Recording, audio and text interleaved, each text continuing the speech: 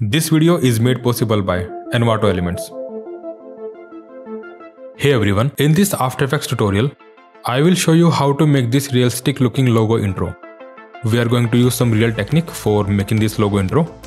This tutorial covers everything from animating the logo intro in After Effects to printing the animated frames using a printer. As always, we will not use any third-party plugin, but we will be using a printer. If you don't have a printer, you can get it from a friend or your school. So let's roll the intro. I have this very basic logo animation. Let me show you how I made it.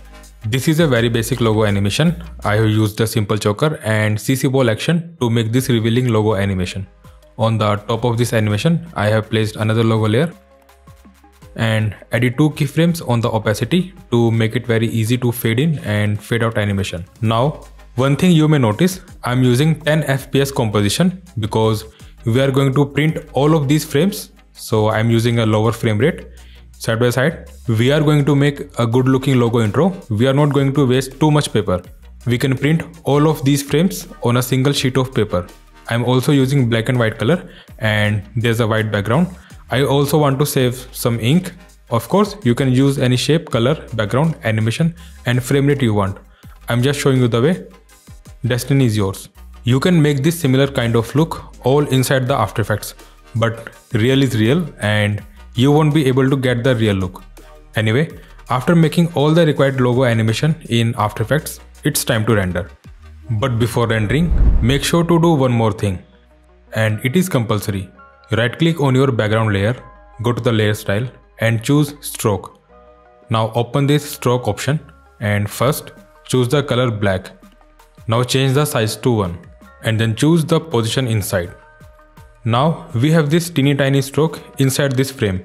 I will tell you later why we have made this stroke. Now press Ctrl or Command plus M on your keyboard to open the rendering option. Then make sure to choose PNG sequence. Choose RGB plus alpha. Select your destination and hit the render.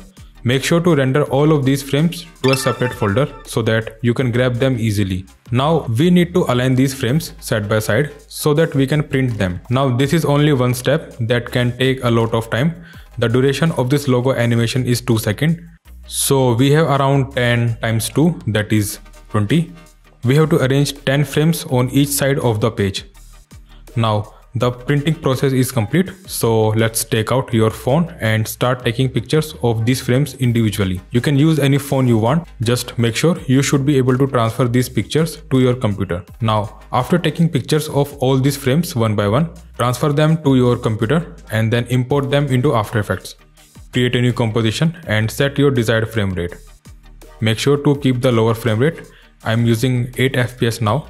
Then place all of these images into the timeline and make sure to keep the right sequence of the images. Now make sure you are at the first frame.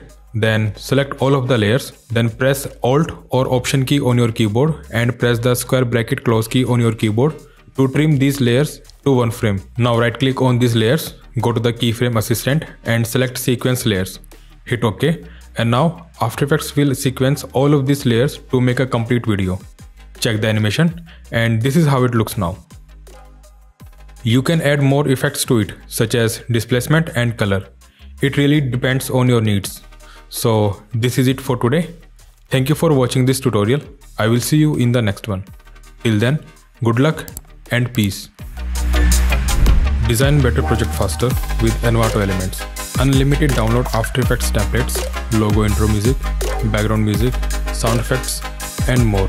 Visit the first link in the description and start downloading today. Deliver better video faster with Envato Elements.